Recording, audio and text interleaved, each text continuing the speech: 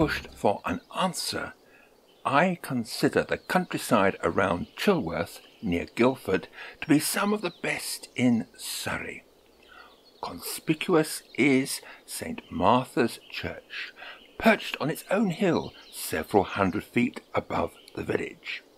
It might be a test of stamina to attend a service, but there is a car park near the top. Butting onto Chilworth near the quiet waters of the Tilling Bourne are relics of a former and potentially noisy industry, the Chilworth Gunpowder Mills.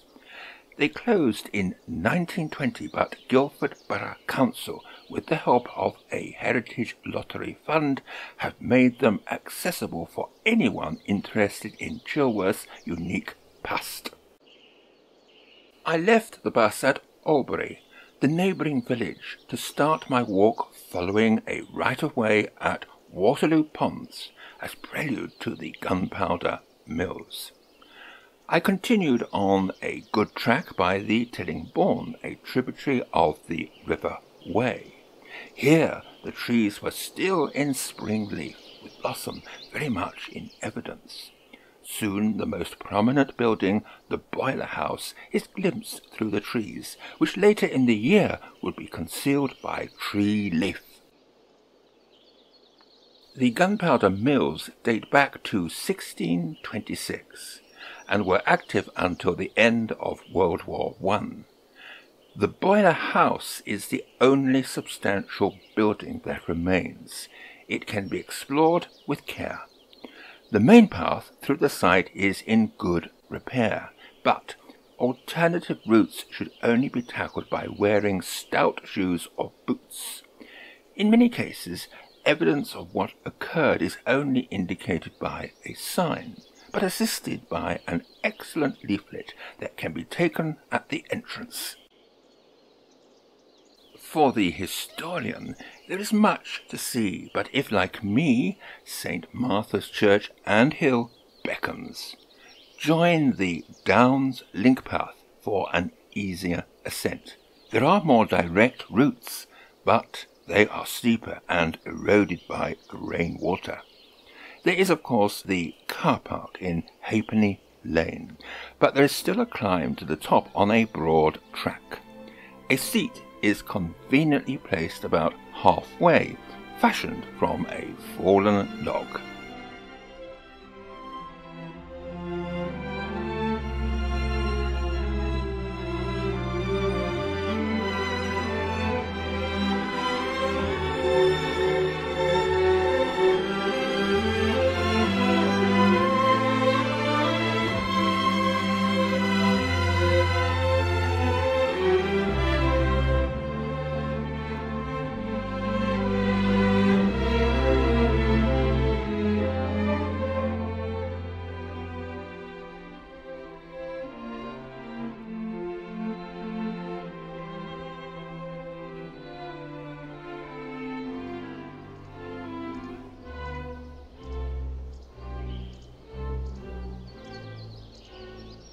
The views from the church are wide-ranging and mostly to the south. In front are the Surrey hills, and in between is the Tilling Bourne Valley and Chilworth. A gap in the hills affords a distant prospect of the South Downs, but like any view, you need an ultra-clear day. I was lucky, but I had consulted the weather forecast before making my move. The church was closed, so I continued down to Chantry's Wood, just in time for the bluebells, before crossing open downland with retrospect views back to St. Martha's Hill. I then doubled back on a good track to Blacksmith Lane and the train home from Chilworth Station.